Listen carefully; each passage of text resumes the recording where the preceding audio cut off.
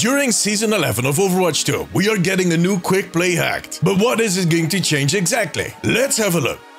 The trailer for Season 11 was packed with a ton of information, and in between the new map announcement and the reveal of the next hero masteries, there was a 4-second flash of a new quick play hacked titled Pickable Passives. Now, this tells us something, but not nearly enough to really know what's going on. I do think, however, that this might be a big one. In the next frame of that trailer, we see Farah flying around on Dorado, swooping into the courthouse accompanied by D.Va, and they are attacking the enemy Doomfist and Symmetra. Just a normal day on Dorado, but nothing to help us figure this out, except for the fact that on the screen we can read choose your role-based upgrades.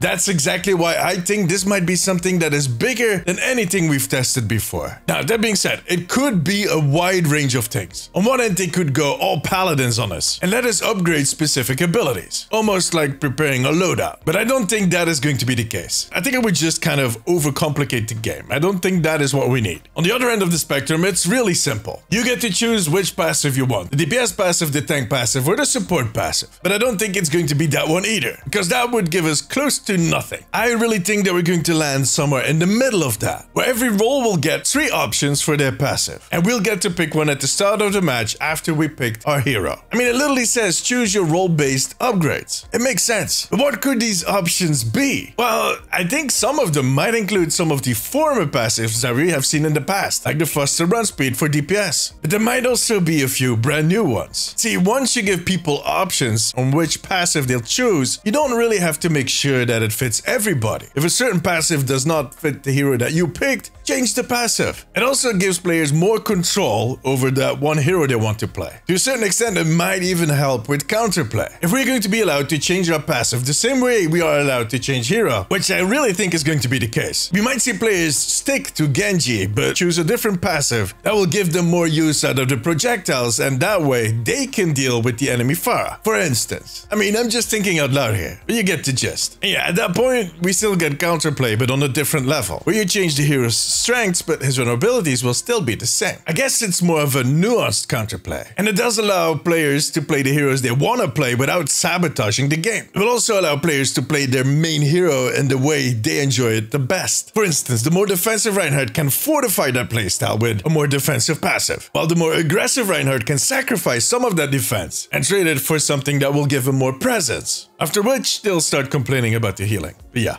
Tell me, what passives would you like to pick for your role? Let me know in the comments. Now, the risk of all of this is that on one side, yeah, sure, it's going to add extra tools to the designer's kit to balance all of these heroes. But it's also going to be an extra parameter that they need to take into account. On top of that, for every single hero, there's going to be passives that are going to be considered a must pick by the community, which on one hand will not help with the perception issue, and on the other hand, might trigger some toxic behavior. But there are ways around that. In any case, I'm pretty excited for this quick play hacked, and it will give me something to do in that pre-game phase other than destroying the spawn point. But I still have a lot of questions. But we'll hopefully get an answer by July 15th when this quick play hacked is going live. Now, for now, we don't know if it's going to replace the normal quick play or if it's going to be a separate card. My guess would be on the second, because I think it's enticing enough for people to try it out, and also kind of disruptive for those people that only have like a few days a month to play the game. As soon as we know more, I'll update you guys right here on Instagram and on Twitter. For now, however, that was it. If you enjoyed this video, give it a thumbs up. It really helps me out. And I want to thank my patrons. I could not make these videos without you guys. You have my eternal gratitude. If you have a few minutes left, check out this video. Click it. But above all, take care of yourself, take care of each other. Bye bye.